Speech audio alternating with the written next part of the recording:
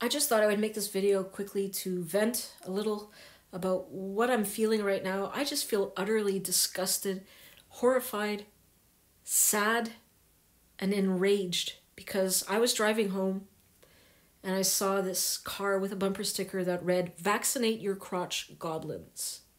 And I was like, wow, that's what people are calling kids now. Crotch goblins.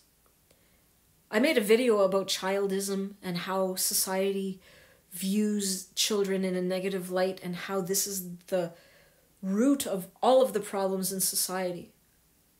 And how people are worshiping dogs while speaking about children in derogatory ways, and just how upside down this is.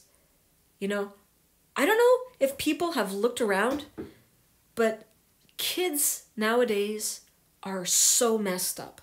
They are killing themselves in record numbers. Addiction rates are skyrocketing among kids. They are using drugs, they're drinking, they are self-destructing before our eyes. They are suffering so much. They have depression and anxiety. I have never seen it so bad, and I've been alive now for 45 years. I've never seen such a sad state of affairs when it comes to children. And I know it's because of the way we are raising our children and the way we view them as a society. Do you think kids are not aware of these messages you are putting out, calling them crotch goblins?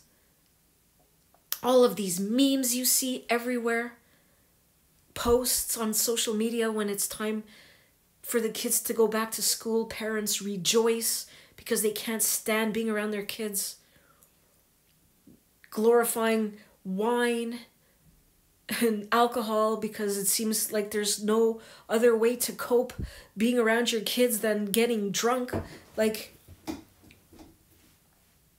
parents just can't even stand their own kids. And this has become socially acceptable. Kids are aware of this message, and they are growing up feeling unwanted, unloved, unappreciated. And this translates into all of their mental health issues that we see. I was at the eye doctor with my 6-year-old today. He was having his eyes checked, and just like with my 2 older children, everywhere we go, every medical professional that we have ever seen with them has always, without fail, commented on how well behaved they are. Today, I was told, for I don't know how many times I've been told this, that they rarely see an adult who is able to sit for such a long period of time, sit so still and not move around and not squirm about. They cannot believe, my son is only 6, they cannot believe how well behaved he is, how personable he is, how outgoing he is.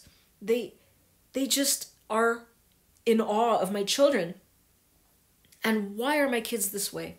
Why do they stand out from, all the other kids? All of these medical professionals tell me they've never seen kids so amazing as mine. And it's because of how we raised them.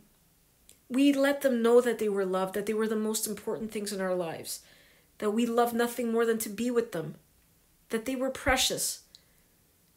These are the messages they grew up with. And they know that they are loved, and they know they are special, and they feel that. And it translates into healthy self-esteem and happiness. People are so backward. We call ourselves civilized. We call ourselves progressive, and we think we are above animals. We are below animals. Even animals do not treat their kids the way we treat our kids as a society. All of this love and adoration, why are we misplacing it onto dogs? Why are we not placing it onto our children, showering our children with that love? Could you just imagine how amazing this world would be if every child was given the love that my kids get?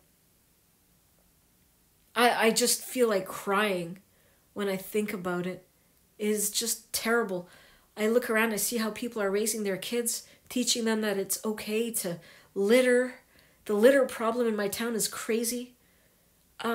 Just so respectless. I've been watching TED Talks about narcissism.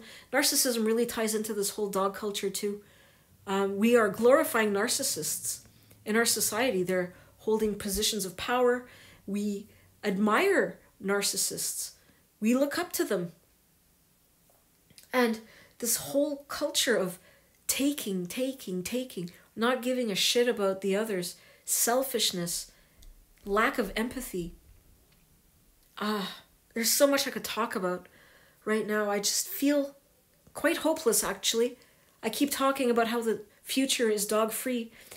I don't even know if there's going to be a future for humanity. I came across this article today that's talking about how the end of human civilization is right around the corner. If we do not drastically change our ways, if we continue along this trajectory, it's going to be the end for us very soon. Do you want a future? Do you want a habitable planet? Do you care at all about your children and your grandchildren?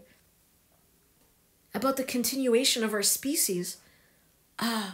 If you do, you need to change. People need to change the way they treat children, the way we're raising children, because we are raising a generation that, these kids are so messed up, and they are the ones that are going to be running the show in a little while, once we are all too old to work and to keep this society going. It's going to be these fucked up kids that are going to have to do it. And how are we preparing them for that? We are neglecting our kids. We are handing them over to strangers who don't care about them. And we're saying, here, take my kids off my hands because, I need to go walk my precious pooch or whatever. We love dogs and we hate kids as a society. And this is why everything is just so messed up in our world right now. I just feel so sad today, and I'm just feeling really hopeless. When I was doing research for my video about emotional support dogs, I came across YouTube videos and articles of dogs on airplanes, pit bulls in the cabin of an airplane, and in the comments it's people just saying that, oh, so precious and beautiful and so cute, oh, and so much better behaved than kids, and it should be illegal to have kids on airplanes. But dogs should be on every airplane. Oh, I would love an airplane full of dogs. So much better than screaming, crying kids. And I'm like, I was talking to a friend of mine this morning, and she was like, maybe this is just a very loud and vocal minority that's making it look as though the majority feels this way about kids. But I don't know. I'm suspecting that the majority does, in fact, feel this way about kids. She was saying to me, oh, it's like there's a silent majority who agree with us that children are obviously more valuable than dogs, but they just don't say it as loudly as, the dog lovers are saying that dogs are more worthy and valuable. I don't know. What do you think? Because I think it's looking really bleak, and it's just really depressing me today. And I guess I'm asking for some kind of reassurance that making these videos and putting out these ripples to try to change the world for the better is worth my time. Some days I just feel like giving up, honestly. It's just so depressing. So, I guess that's all I want to say. If there is a future at all, it's got to be dog-free. If we continue to worship dogs, and if we continue to treat our children the way we are, there will be no future. We need to be asking ourselves, do we want a future? If yes, we need to change what we're doing. We need to wake up.